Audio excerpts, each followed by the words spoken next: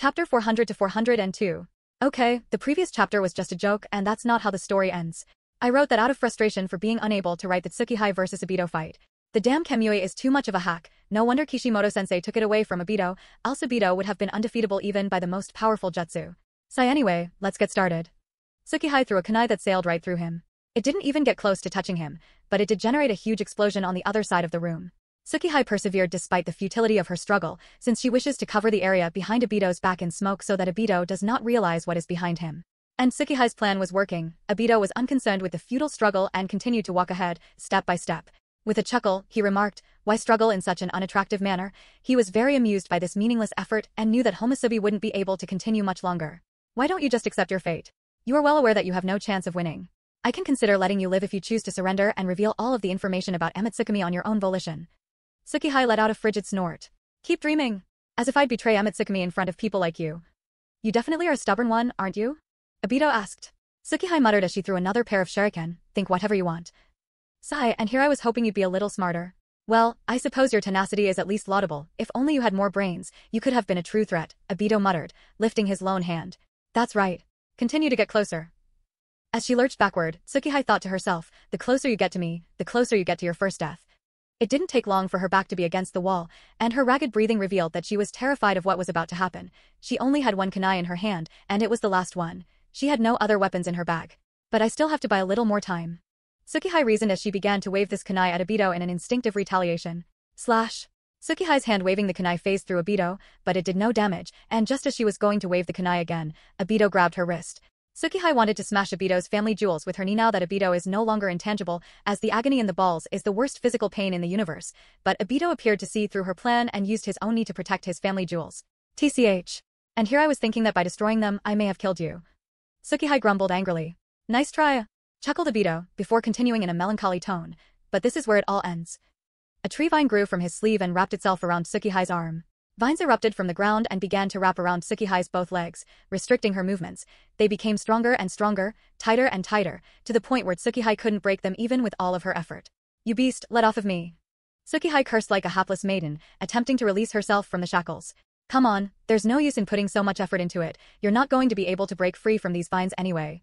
It would be prudent for you to remember that the more you resist, the tighter these vines will become, and the sooner you will perish." Obito forewarned that Tsukihai's battle came to a halt as she listened to Obito's remarks, and Obito nodded. "See? Is cooperating really so difficult? Now that you've been apprehended, I can get some information on Emetsukumi, but I suppose that we'll have to wait until the situation in Karigakura is resolved." He continued after a brief pause, "But I suppose I should at least take a picture of your face." The Manjikyu Sharingan was awakened by Uchiha Kunoichi. "Who exactly are you? I have been wondering for quite a while." As he reached for Tsukihai's crow-beaked mask, Obito muttered, "No, no, no, no, no, no, no, no, no, no, no, no, no." Tsukihai shouted in a panic, "You can't see my face, please don't." "And why not?" Obito inquired, frowning. Because." Tsukihai blushed as she moved her face to the side. "Because?" Obito inquired. "Because that's sexual harassment, and if you sexually harass me, I'll never be able to marry someone." Tsukihai shouted vehemently. After Tsukihai's exclamation, there was an unpleasant stillness in the room. Even Obito was stumped. After a little pause, he burst out laughing, "Ha ha ha. You're funny. Now I'm much more intrigued." "No, you can't," Tsukihai answered, shaking her head. "You'd never be forgiven by Kemi-sama?" "Don't worry, Kemi-sama wouldn't mind if I satisfied my curiosity and saw your face," Obito replied with a chuckle. "Please don't," Tsukihai said, shaking her head. "Haven't you heard that curiosity kills a cat?" "Don't worry, this cat is exceedingly difficult to kill." Obito murmured as he began to remove the mask. "And that's exactly the problem, this cat is really, really hard to kill." Tsukihai grumbles inwardly. "As a result, I had to make a lot of preparations in order to be able to kill this cat." However, she continued to perform on the outside. "Please don't," shouted Tsukihai, scared, as she sought to keep Obito from removing her mask. Obito, on the other hand, appeared unconvinced and removed Tsukihai's black crow-beaked mask. Obito was speechless when he saw the person inside and could only remark, "Ah. I didn't expect you to be in. No wonder you didn't want." Inside the mask, he saw the face of an "Okay." Tsukihai let out a sigh. "Just murder me?" "Well, don't worry," Obito remarked, shaking his head. "It doesn't really bother me what you look like. I was just a little shocked. Anyway, I'll murder you after I extract intelligence from Emetsukumi." "Do whatever you want," Tsukihai replied despondently as if she had lost all hope in her life. All she could think was, "That's as much time as I could buy you original. Now, it's all up to you whether we kill Obito here or not." Obito remained silent and switched on his Kamui. A spatial distortion point occurred when Obito activated Kamui.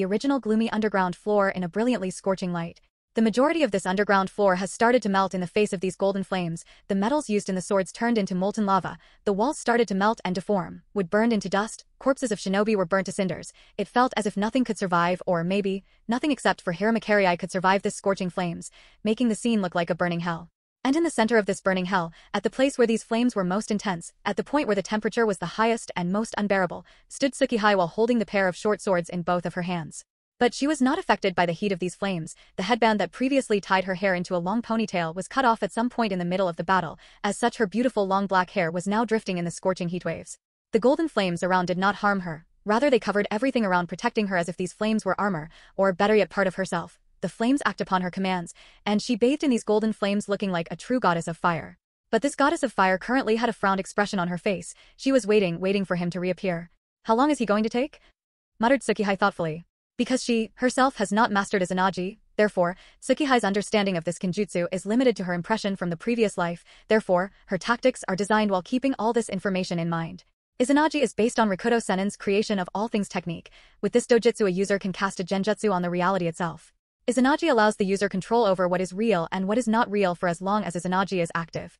Therefore, this dojutsu is even capable of changing the reality of death into a genjutsu. It was said that the power of both Uchiha and Senju is required to be able to use Izanagi. Whether this information is correct or not is unknown because there were several instances in the Naruto story where a few Uchiha were able to use Izanagi without Senju power. Madara is one such example.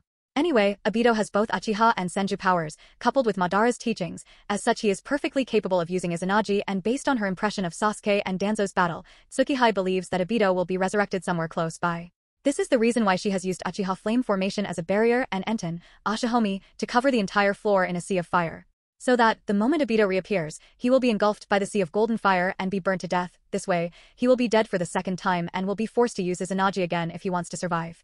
The only thing is, this time he will have to use his Manjikyu Sharingan to case Izanagi, and once he does so, he won't be able to use Kamui anymore. Come on Obito, reappear, was the only thought in Tsukihai's mind as she observed all her surroundings carefully.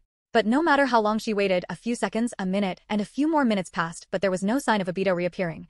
This made Tsukihai frown. Is it possible that he did not use Izanagi? Was a momentary thought, but she quickly denied this idea, because Tsukihai did sense Obito's chakra vanishing suddenly. It is possible that Obito transferred himself to the Kamui dimension instead of using Izanagi at that moment, but Tsukihai doesn't think that Obito was in the position to be able to do so. So the only possibility is, TCH, he ran away, huh? Tsukihai concluded. At this moment she also realized her mistake. Someone with a good degree of control over both Uchiha and Senju's power can extend the time limit of Izanagi. Just because Shimura Danzo was only capable of using one Sharingan for 1 minute of Izanagi, doesn't necessarily mean that the same case applies to Obito. A genin can barely use a B-class Katan Jutsu and it won't even burn a jonin, but the same B-class Katan Jutsu when used by the likes of Uchiha Madara, the level of power it displays is so superior that even a group of jonins won't be able to resist it. And at the end of the day, Izanagi too is a jutsu. It may be a kenjutsu, but a jutsu nonetheless, and similar to all jutsu, Izanagi display different levels of powers in the hand of different people. Shimura Danzo is a non-Uchiha and non-Senju. He had both the powers of the Uchiha clan and Senju clan transplanted into him. As a result, the extent of Izanagi used by him is limited to only 1 minute per Sharingan, but the same is not the case with Madara. Madara with just his Uchiha power alone managed to suspend his Izanagi for a very long time. As such he managed to fool not only Shodame Hokage but also Naidame Hokage. It must not be forgotten that Naidame Hokage is one of the best sensor nin and yet he couldn't sense anything, even when he collected Madara's corpse for research and experimentation. From these two instances alone, it can be judged that Izanagi used by different people can display different levels of effects, the time delay of resurrections, or the place at which the caster is resurrected can also be different. To what extent the effects of Izanagi cast by Obito are displayed cannot be judged by Tsukihai, but based on the battle between Konan and Obito in the canon, he was able to stretch it for at least 5 minutes or more. So, it won't be wrong to assume that Obito is not dead yet, and has either extended his resurrection time to a large interval or, he has resurrected himself but the place of his resurrection is probably not this place but a different place or maybe a different dimension altogether. In short, Obito ran away, in better words, he withdrew upon realizing that he has no chance of winning this battle. As a result, this battle remained unconcluded. Understanding this, Suki can't help but sigh. She is really tired now. It was only adrenaline keeping her on edge and ready for battle, but now that Obito is no longer here tiredness has taken over. Even if it is her, she is feeling very tired right now. Using Susanoo for such a long battle, consuming chakra while using Hiramakari, then consuming half of her chakra in the clone, further chakra consumption by the dojutsu of her left eternal Manjikyu Sharingan that is Yayorozu, she used to augment the physical aspects of both the clone and Susanoo. Then further use of Fuinjutsu Trap, Uchiha Flame Formation, infinite multiplying explosive tags explosion technique to kill Obito has taken much of her chakra. And that's not all. She further used the golden flames of Ashihomi to cover the entire underground floor to kill respawned Obito, which again caused heavy chakra consumption and drained whatever was left in her. Normally, chakra is not an issue for her, but because currently, she can't use Ryumyaku's chakra due to certain reasons, as such, even if it is her, she is really exhausted right now. Cough. After a light cough, Tsukihai looked at the sea of fire in front of her and only one thought was running through her mind. Perhaps only by using Izanami on Obito can the threat posed by him be resolved. Somewhere in Kirigakure. At the moment when Tsukihai killed Obito, Yandame Mizukage who was sitting inside this cave suddenly opened his eyes. What's different about his pink eyes this time is that they are not dull or lifeless, but they are bright and alive, at the same time burning with anger and frustration. Damn it! Aside from the burning anger reflected in his eyes, feelings of shame surged from his heart, guilt started to breed his thoughts, and a great deal of frustration was clearly evident on his face. Undoubtedly, the moment Obito was killed by Tsukihai, the same moment, Yandame Mizukage, who was under Obito's control managed to release himself from the genjutsu. Although he was in a genjutsu and became nothing more than a puppet in Obito's hand, even then, he is perfectly aware of all the actions he did, or better yet, all the actions Obito made him do while he was being manipulated. It brings great shame upon himself when he thinks that he, the Mizukage, who has sworn to protect his village, became nothing more than a puppet in the hands of a criminal. He could only watch his village on the path of ruin, helpless to do anything about it. The anger for that masked Uchiha and the anger upon himself spread in his chest, and the desire for revenge filled his mind, but he had to restrain himself and calmed his angered emotions. First comes village, everything else comes after that, was the only thought raging in his mind. Yugura picked up his club with unevenly sized hooks on both ends and quickly walked out of this secret cave. He knew that the village is amidst a civil war, and as the Mizukage he has to stop his village from being destroyed. Thank goodness that I regained consciousness at the right opportunity, else he would have used the sambai sealed inside me to destroy the entire village. Yugura can't help but think as he ran out of the cave. Obito's plan for Karigakure was simple. He had already taken out Yugura from the village, and with that, he planned to use the two sides to kill each other for as long as possible. Having Samahata in the hands of Momochi Zabuza made his strength around the same level as Terumi Mei, and with Mei's character, she will definitely protect the village to her last breath. Since the Mizukage is not in the village, so the two sides will have to continue their fights, one in search of Mizukage so that they can kill him, and the second side so that they can protect the village. Of course, Zetsu clones will be used to fuel the fire, and when the opportunity is right and everyone is exhausted, Obito will make his move on Karigakure.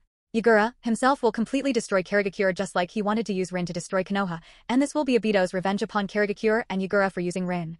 For this reason, Obito also made sure that Yugura can see everything he is doing to Karigakure, because only then will he understand the pain that Rin experienced when she became a puppet in the hands of Karigakure. Of course, Yugura doesn't know all this, but he does know that Obito wanted to use the sambai sealed inside him to destroy Karigakure. But it seems Obito's plan failed, and now Yugura has the opportunity to stop the ongoing civil war in Karigakure. Just as Yondaime Mizukage walked out of the secret room, he encountered three people, and they are none other than Hoshigaki Kisame, Chinoike Majida, and Kagaya Takashi, the three new recruits of the Akatsuki organization. Seeing Mizukage hurriedly coming out of the room, all three thought, "Is it finally time?" and asked, "Are you going to make your move, Tobi?" Obviously, these three are unaware that the Mizukage standing before them is no longer being controlled by Tobi. Even if had controlled his anger, and even he tried to be rational, when he saw the faces of these three, anger burned in his heart, and only one cold word came out of his mouth: "Die." Majida of the Chinoike clan instantly realized that something is wrong here. "Be careful, you two, he is no longer being controlled by Tobi." Majida's words were more than enough of a warning, and the three instantly acted. The intentions were obviously to subdue the Mizukage. "D?" Mizukage said coldly and instantly used his Suiton Jutsu. Suiton, Mifukagami no Yatsu. Water style, Aqua Mirror Jutsu. Instantly, a water mirror appeared in front of him, and Yugura used his club to tilt it down. Then very next moment, three identical figures of Majida and Takashi appeared out of the water mirror and rushed towards the three. Looking at the exact copy of themselves coming towards them, the expression on the faces of Kisame, Majida, and Takashi were serious. As elite shinobi working in the Umbu for quite a while now, they understand that Aqua Mirror Jutsu used by the Mizukage is no simple jutsu. As long as the chakra supply is maintained, this jutsu is extremely hard to beat. Not only are the reflective copies capable of showing the exact same level of strength as their originals, but they are also capable of copying the Kekkei Genkai of all the copies to the level of absolute perfection. As such, dealing with this jutsu is extremely hard, especially when the user of this jutsu is a Jinchuriki. Kisame's clone collided with Kisame. Majida's clone collided with Majida. Takashi's clone collided with Takashi. Loud muffled sounds of bones colliding, sounds of metal collision, water, and blood crashing could be heard. Repelled by their own reflections, Kisame, Majida, and Takashi jumped backward and were ready to continue the battle. "Say, Majida-kun, you are from Chinoike clan, are you not? So, is it not possible for you to perform the same jutsu but using blood as a medium instead of water?" Kisame asked Majida. Majida had a thoughtful look on his face. That certainly is a nice idea. I suppose I can give it a try in the future, but not now while fighting the Mizukage, although I am certain this jutsu's limitation is the amount of light present in the surrounding, and considering that today is the moonless night, so this jutsu used by Mizukage is not at its full power. Takashi said, which means defeating these reflective copies wouldn't be so difficult. Yugura scolded the three individuals. "Kisame, as a shinobi born and raised in Karigakure, someone as loyal as you to have betrayed the village to the likes of Akatsuki. Do you have no shame? Or is it that your loyalty to the village was a lie all along?" Yugura is not only angry at them, but he is also shocked, especially at Kisame. He is really sad and angered that someone as loyal as Kisame would betray the village and take refuge in Akatsuki organization so easily. Kisame said with a melancholic smile, "I have long since come to understand that this world is filled with lies. Someone from Akatsuki vowed to create a world that is not filled with lies. As such, I chose the Akatsuki over the village." "Is that so? In that case, I have nothing more to say to you, Kisame. And what about you, Takashi? Did you believe the words of that guy so easily? Your life being spared had nothing to do with him or the Akatsuki. I spared you of my own intention. I had hoped that you could become an asset to the village, but now I think that was a mistake. Are you not ashamed of yourself?" Yugura questioned Takashi. Takashi was silent when faced with Mizukage's questioning. He was indeed a bit ashamed, but he knows that he doesn't have much longer to live. As the last member of the Kagaya clan, he does not want the clan to just up and vanish in the annals of history. Akatsuki has promised him a cure, and he has had several talks with Tobi, therefore, his mind has already been made up. I do not care for this village. Never have and never will. So that's your answer, huh? Yagura said with a bit of sadness, then continued with his previous angered tone, in that case, both of you will die as the traitors. And the next instant, he along with the three reflections rushed towards the three Akatsuki recruits. In Karigakure, while fending off the attacks from a traitor shinobi, Ao looked at the Mizukage building not far away with a serious expression. After a while, he turned to Mei who was fighting against several shinobi not far from him, and said, there are still no signs of any activity from the Mizukage-sama, and with how the battle is going on, the situation in our side seems a bit disadvantageous. How did the situation turn out like this? Last I checked, Momochi Zabuza did not have so many supporters under him, so what just happened in such a short period of time? Mei can't help but frown. She has started to sense that more than just Momochi Zabuza is involved in this coup d'état. Ao said, even I am not sure, but if this continues, we will never be able to check the situation of Mizukage-sama as we intended to do. The objective of the people led by Mei is to verify the situation of Mizukage. They want to use this chaos to their advantage to do so. Terumi sighed helplessly when she remembered her past discussion with the elders of Karigakure. She also realizes that this coup d'état started by Momochi Zabuza is a good opportunity to verify the condition of the Mizukage, but Mizukage doesn't seem to have any intention to make his appearance, and when she sees the shinobi of Karigakure fighting and killing each other, she doesn't really feel good about it. After melting another shinobi with her vapor style, Mei asked Ao, where's Momochi Zabuza? Why is it that he hasn't appeared until now? Ao had no answer to Mei's question. Both Mizukage and Zabuza have yet to make their appearance in this coup d'état. Amidst the coup d'état going in Karigakure, there is a third presence that nobody here has noticed up until now, or perhaps they have noticed but completely ignored this presence as nothing more than crows. This presence is obviously that of Uchiha Itachi. Using his Yatagarasu no Jutsu, Itachi has been observing the entire situation of Karigakure as instructed by Tsukihei. After a while of observing Terumi Mei on the battlefield, he has reached the conclusion that she doesn't seem to be an appropriate candidate for the position of the next Mizukage. Neither her strength is up to the standard to crush the enemy in one fell swoop, nor is she charismatic enough to turn the shinobi on the enemy side to her side. At normal times she may have been a good candidate for Mizukage, but not when Akatsuki is at your tail. She doesn't have enough strength to be able to resist Akatsuki fellows. Let's see if Momochi Zabuza is up to the task, thought Itachi as he observed Zabuza who was rushing towards a particular house in Karigakure. Outside the house where the current Mizukage was confronting Kisame, Majida, and Takashi. Ha ha ha. I never would have expected that you would suddenly bring me intelligence that pointed towards the location of Yondaime Mizukage. When I become the next Mizukage, I will make you a squad commander in the Umbu, said Zabuza to a Karigakure genin. I am unworthy of your praise, Zabuza-sama, said the genin with a respectful attitude. It's just that inside his mind other thoughts were going on. What happened to Obito so suddenly, and why did his control over the Mizukage suddenly disappear? I was left with no choice but to lead Momochi Zabuza here to support Kisame and the others. Sigh, I don't know what happened to the plan Obito had made for Karigakure. This is just a parasitic Zetsu clone who has taken the form of a Karigakure genin.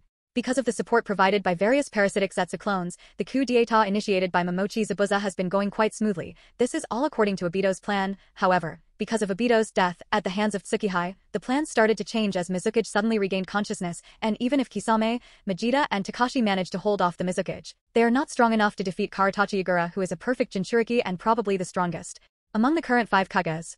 Since the plan has failed, so the only option left here is to retreat, and Momochi Zabuza, the initiator of the coup d'état, would serve as good enough of a distraction to give the chance for the 3 of them to retreat. It would also allow Kisame to get his hands on Samehada. And the poor Zabuza does not know that he is being led around by others for the entire time. In his eyes, the seed of the next Mizukage will soon be his, which is just a genjutsu as it will never be fulfilled. Hearing the noise coming from the house in front of him, and the excited Samehada in his hands, Zabuza is more than certain that Mizukage is inside and fighting against someone. Realizing this, Zabuza feels closer and closer to the seed of the Mizukage. Now I just have to defeat the Yondaime. After that, I will become the next Mizukage. With a smirk, Zabuza waved the Samehada sword and ordered the subordinates to follow him, surround this building and prepare for the attack. Our target is Yondaime Mizukage Karatachi Yagura. Anyone who lands the killing blow on him will gain the position of Elder Advisor when I become the Mizukage. Yes. The shinobi following him nodded vigorously and started to rush inside the house.